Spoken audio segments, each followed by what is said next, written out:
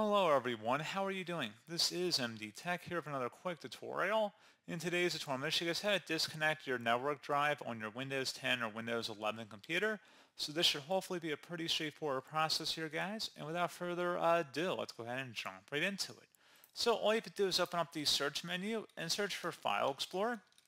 Best match, you'll come back with File Explorer. Go ahead and open that up. On the left side, you want to select this PC.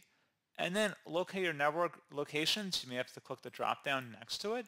Right click on the drive you want to disconnect, and there would be an option to disconnect in this menu. Again, you would select disconnect, and then once you're done with that, that's all you would have to do.